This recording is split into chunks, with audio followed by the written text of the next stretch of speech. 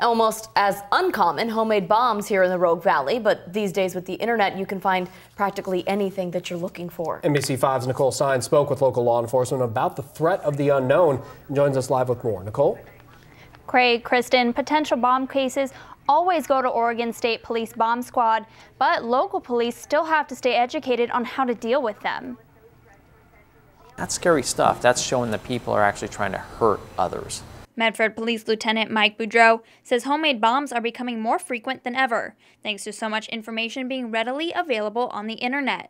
Internet, YouTube, social media, where people could talk about this and demonstrate how they can make bombs with stuff you could just buy at the store or even homemade chemicals. The tough thing when it comes to explosive devices, you never know what it looks like. And that fear is always there. Jackson County Sheriff Corey Falls says with the information out there and so easily accessible, it's difficult for law enforcement. It's a changing world, and what does these different devices look like? How do you prepare for the unknown is something that law enforcement has to address.